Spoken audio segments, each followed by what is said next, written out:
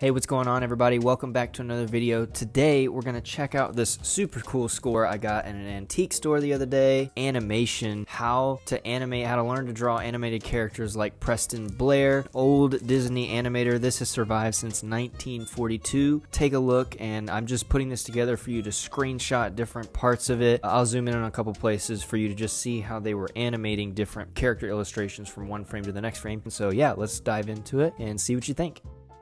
So here at the beginning we have the construction of the head, and I'm just going to read a couple of the pieces in this animated book. So the top of it here says, think of the head as a rounded mass, either ball-shaped, pear-shaped, egg-shaped, as the case may be. In animation, this head shape may change perspective and form a great number of times during a scene. To simplify matters, a correct perspective framework should be drawn first, then details constructed over the form. And so we can see that this egg shape is just over and over and over drawn, and the perspective of the face is changing all the way throughout. And then over here on the right we have more head constructs, and we can see down here at the bottom as well as clearly some child that thought this was a coloring book, and I would say this one's in pretty good condition. So now we're moving on to stretching and forming heads. So a cartoon head can be stretched or squashed to strengthen an expression. You'll notice that an oval containing the eyes does not change greatly. Most variable is the mouth area.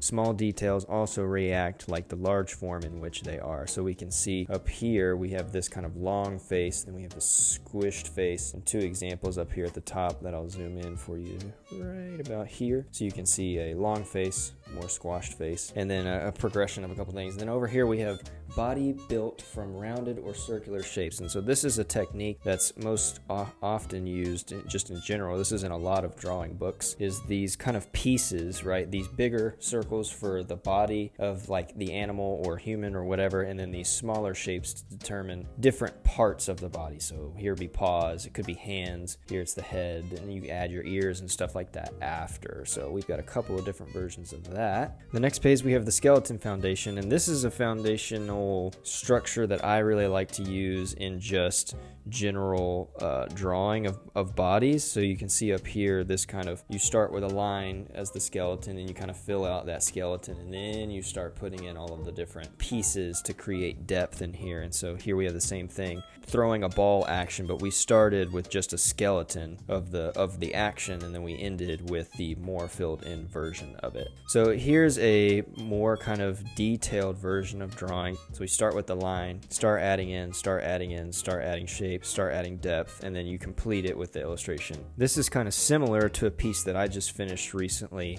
here, where I actually started this with the line and I added a leg and I added arm as stick figures, and then I kind of bubbled them in, and then I went from there and kind of added my shape and my stylizing of the character. So I did this same kind of form actually use to get this final product. So this method works. Okay, so now we have birds. So what's interesting about this page, I won't read all of the paragraphs, is that you see this a lot in animations even now today, especially in Disney stuff, is that the wings are kind of this extension of hands. And so he's drawn like a hand here and then drawn a wing around it where the individual feathers there at the end kind of function as a hand, which is really, really cool. So that's kind of a way to take your illustrations to the next level. And so you can see that kind of illustrator down here. You can see that down here at the bottom where he's kind of pointing there, and then right there where he's kind of like making a little pose or whatever. But that's a really easy way to kind of take that illustration and give it more character. All right, the screwball type. In this formula, you will recognize some features that all these cocky wise guys have in common. So an elongated head, not too big, very skinny neck, really big feet, little or skinny legs.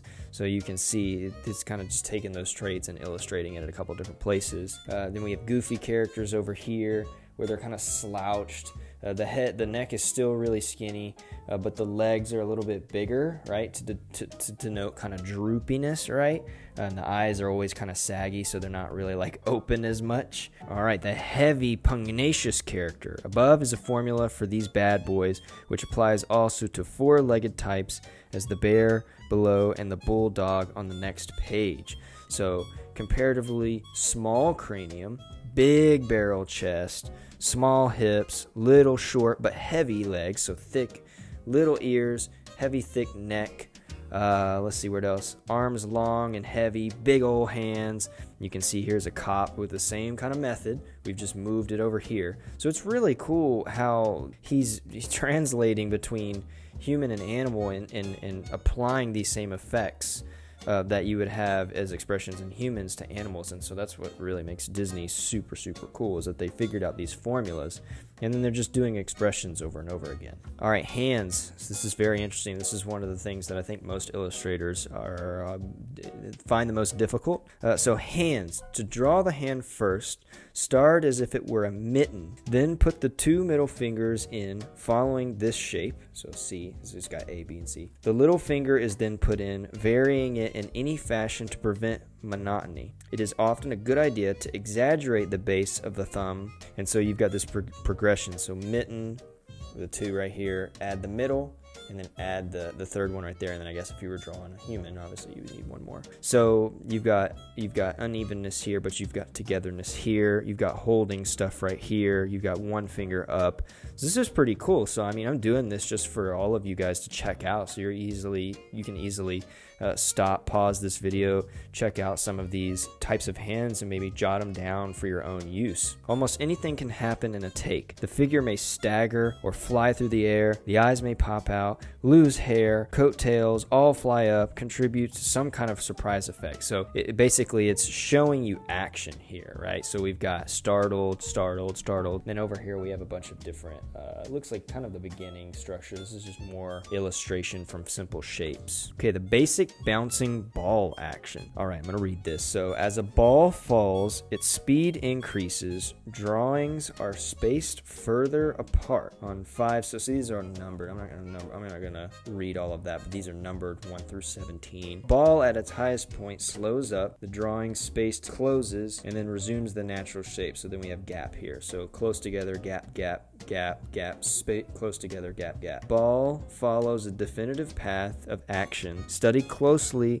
the spacing of ball along this path. Notice the basic similarity of this ball action to the hop and jump below, also to the walk, run, leap, and skip. So we've got space, space, closeness, right? And so this is, I mean, obviously this is for animation, right? So this is like, we're not probably using it so much for that. Maybe you are as an animator, probably not anymore because you have all these crazy programs. But for drawing, I think this is a really cool expression of effect here. And then you've got the same thing, jumping. Here are some simplified figurines in action to show you the twist and turn and variation of perspective in the main body masses as the figure animates. Building the figurine in solid makes animation easier to feel out. So we've got kind of these blocky movements.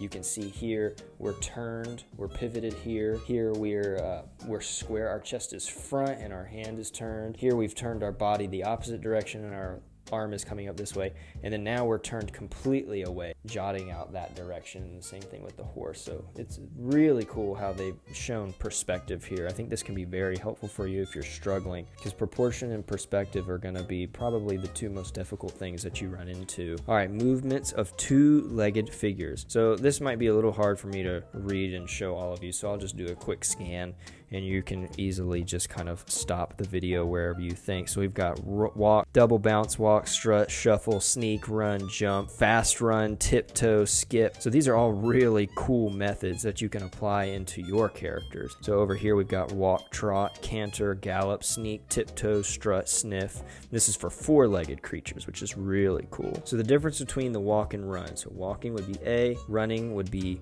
B, so tilted forward, and then fast running would be this kind of forward all in effect. And you see the placement of the legs is different. So leg back, leg together, leg in front, and then you would repeat that. Fast run, a lot of times cartoons are denoted as having their hands out in front of them, right? When they're running, it means that they're trying to chase after something. So that's a really easy way to signify that you're running. The strut, so that's what this page is about. So it's interesting. So they had some number markers there, 1 all the way to 42. The legs have reached the ground. So we've got up, around, and so we've got this movement forward and this progression. So this is walking. So walking that direction, if you think about that. So we read left to right, or we would look left to right.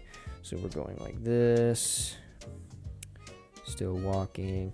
We go to the middle one, still walking. You can tell that one a lot easier there is walking.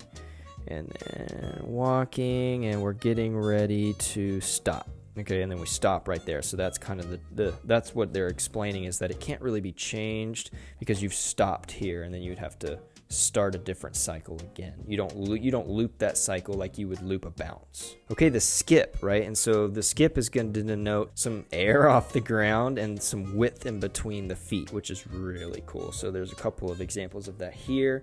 Then we have the sneak, right? Low to the ground, tiptoeing. So you'd be really arched back and your toes would be up front on the ground. So this is super cool. I'm just going to get in here so you guys can check this out.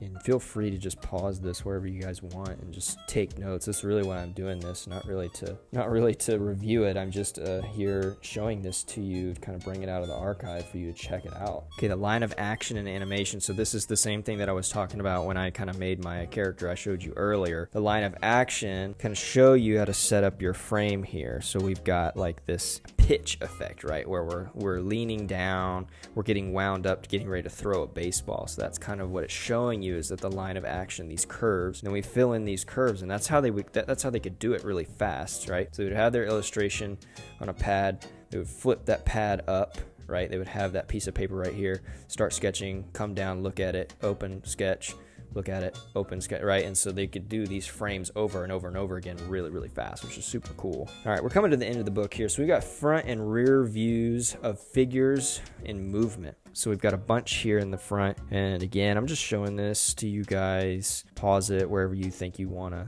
kind of check something, copy it. Dialogue, so open mouth, right? Dialogue would be open mouth.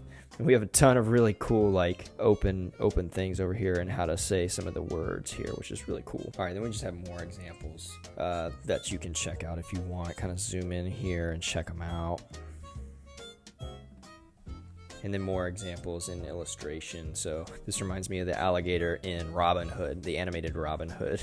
And then now we're back at the back of the book. Mine's a little ruined, but I thought it was still in great condition, so I wanted to pick it up and show you all pretty good condition, which I think is super dope. So I hope you all enjoyed that. It's just for you to check it out. And let me know if you do anything with this. Let me see your cartoons if you do anything like that with it. All right, well, you've seen the book. Now you can animate like a Disney animator. Right here on the back cover it says you can draw, so why not try, right? So it's a pretty cool step-by-step process, formula driven, as you can see inside. Not the end all be all of drawing, obviously, but an amazing guide, especially for beginners or even master illustrators that are trying to get that animated effect. So it's really cool to see how they were doing it back then and how a lot of it still applies to drawing, starting an illustration today. So I hope it was helpful. If it was, give this video a like, consider subscribing for other cool vintagey type stuff. If you didn't see the other walkthrough I did of a magazine, the Saturday Evening Post, I'm going to link it here for you to check out. If you want any of the parts of the pieces I was using, like the gloves or the foam blocks or even this little plastic case that I'm using to protect really old magazines, you can check them out in the description. Again, like the gloves and stuff like that. I've got all that linked super cheap. It's an easy way to keep your old magazines and your old books intact from falling apart, because your fingers have oils and it can damage the paper. It can get even more brittle, and that's not what we want. We want to try to preserve it for as long as possible. So if any of that interests you, you can check it out in the description. Thanks again for watching. I appreciate you taking the time just to hang out with me and look at cool illustration. It means a lot. Thanks so much, and I will see you in the next video.